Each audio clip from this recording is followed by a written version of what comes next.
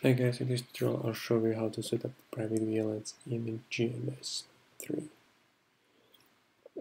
So let's do a quick overview of what GNS is. It's basically port isolation on steroids on the VLAN on the layer 2. Sorry, it uses 3 ports: promiscuous, isolated, and community ports. Promiscuous port is the one to basically set up on the interface to your router or your server. Isolated ports are not able to talk to nobody except the promiscuous port, and the community ports are able to talk to each other and the promiscuous ports. All those ports has to be part of the one primary VLAN, and the primary VLAN is not always supported by all switches, so guys, make sure you know your switch is support this feature. We'll do a small diagram how the thing is going to be look like. So we'll have a router, we will use topology 192.168.1.1/24. We're using VLAN 100, 102 for community, and 101 for isolated. The port to router is going to be promiscuous, and we'll set up the ports to VLAN 102 and VLAN 101. We'll use IP addresses 254 and 12344 for our PC1, PC2, PC3, and PC4.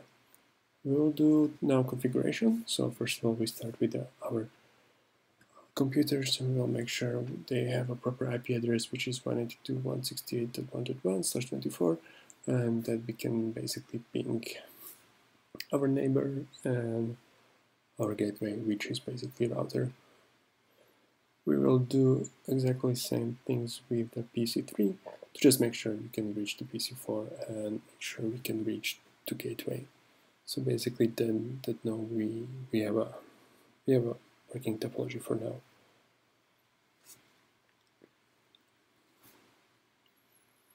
And 254, yep, it's working fine.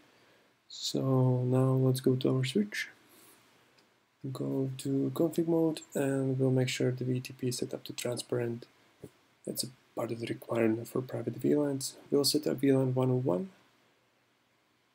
and we will use common primary VLANs isolated. Next one we'll do VLAN 102, which we'll do community. And next one is VLAN 100, which is private VLAN primary. And we'll do private VLAN association, and we'll associate these isolated and community VLANs to that VLAN. So 101, 102.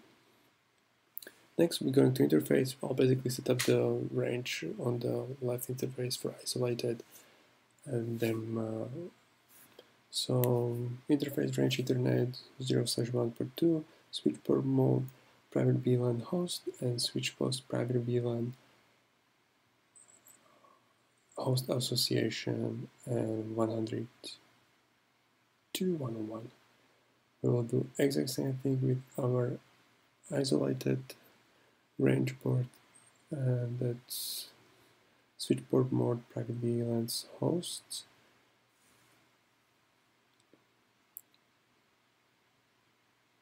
and switch port private VLAN host association 100 space 102. The last things, we set up interface to our router, which is switch port mode private promiscuous, and we'll do some mapping, which is switch port private VLAN mapping, and we will map those two interfaces, and that's basically it. On the end, we basically run some showing commands to make we set up the VLANs properly. Show VLAN private VLAN.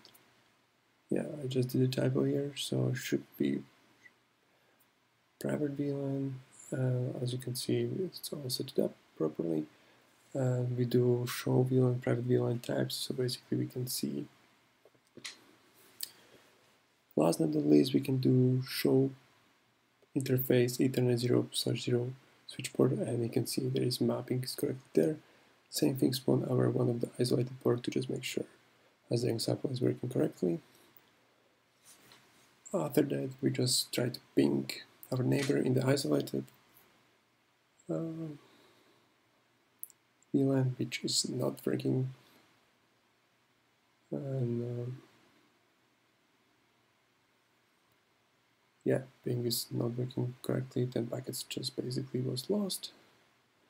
And we'll try to ping on community private VLAN, which I'm not able to. We'll try to ping our promiscuous mode, which is working good. We'll do the same things on the PC3. Basically try to ping our neighbor, which is working fine because we are in the same community. Our promiscuous mode is the same, it's working fine. And our host on the isolated private VLAN, which is not working, which is not supposed to be. So as you can see, everything is working fine. Same with the two, it's not working. So guys, thanks for watching. If you have any questions, any concerns, or if you want to see any more tutorials, just let me know. Otherwise, I hope you guys will like it. Let me know. Bye.